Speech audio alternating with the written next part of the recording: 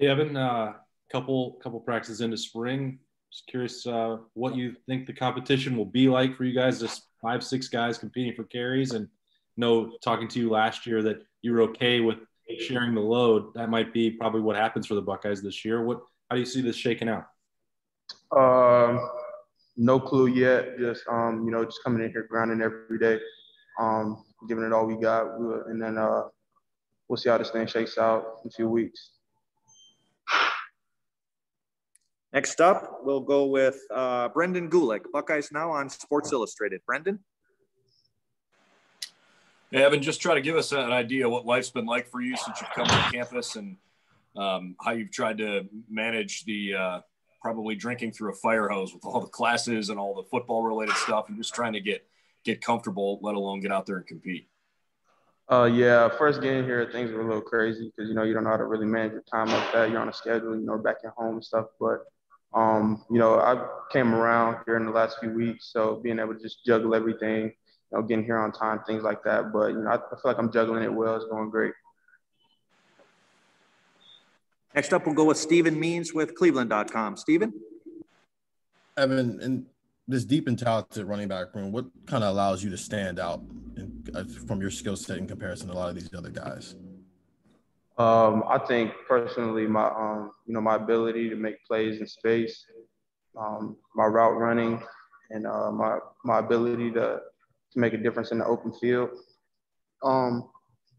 Really just being here with Coach Alford too, him adding different things to my game to help improve me. So.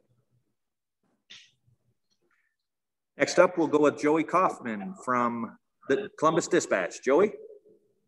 Evan, what do you feel you bring to Ohio State in this running back competition and kind of fighting for carries? What do you think is your best attribute as a runner? My best attribute as a runner, definitely to hit the home run. I feel like from anywhere on the field, I can go to the end zone. Next up, we'll go with Spencer Holbrook with Letterman Row. Spencer. Evan, what's this been like for you? I know you've already been asked about getting on campus and how crazy that was, but just finally being around guys like Trey and the rest of the running back room, how has that been like where you guys are balancing the camaraderie in the room with the competition and everything that goes on in the Woody? Yeah, it's been great just being around the guys, meeting them, guys like Marcus and them. So we it's competitive every day. So we just, first off, we started off by building a brotherhood first because, we're brothers first. We're going to share the field together. So, we obviously know it's competitive, but, that's not something that, is maybe spoke about every day. So we're just going to keep coming in every day, making each other better and grinding.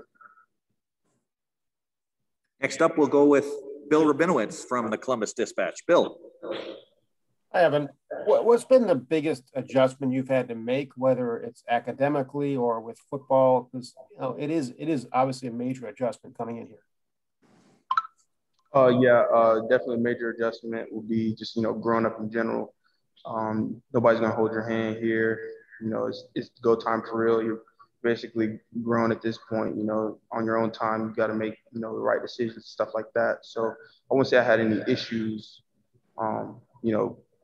Doing some things, but definitely just being on your own, hits you. Thank you. Next up, Nathan Baird with Cleveland.com. Nathan. Hey, Evan, with you and Trevion coming in together, that connection's probably you're always going to be kind of seen as a duo throughout your time here at Ohio State. How are you guys pushing each other on the field? Master said you guys are sort of competitive and pushing each other on the field, and how are you helping each other off the field? Yeah, off the field, we're roommates, so every day, low key we compete in everything. If Trey cooks something, maybe I'll cook something. See what tastes better. But on the field as well, we're pushing each other. But that's not just us; that's all guys in the room. Striving to be as great as we can be, and fighting for a spot to play. You guys cook for each other? Not for each other, nah. We might do some lobster tail tonight though, but we do like breakfast stuff like that. Separate though, I got my pots, he got his pots. So Next up, Dave Biddle with 24/7 Sports. Dave. Hey, Evan, I have a real hard-hitting question for you. What are your thoughts on Columbus, Ohio so far and Ohio State's campus so far? Yeah, I love it. You know, I just get love from everybody, anywhere. The people here are just good, great, cool people. You know, a lot of the time you meet a lot of outside people.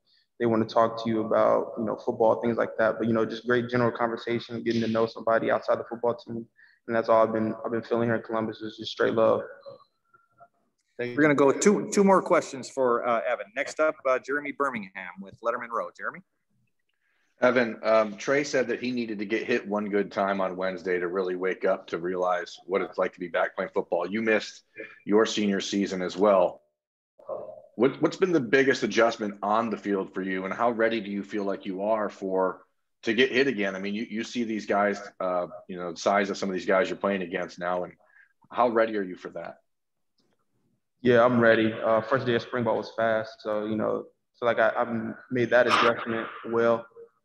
But regarding Wednesday, whatever happens, happens. I know I'm gonna go hard and do what I do, and which is not, you know, try to get hit. So, but if it happens, oh well, we're gonna keep pushing.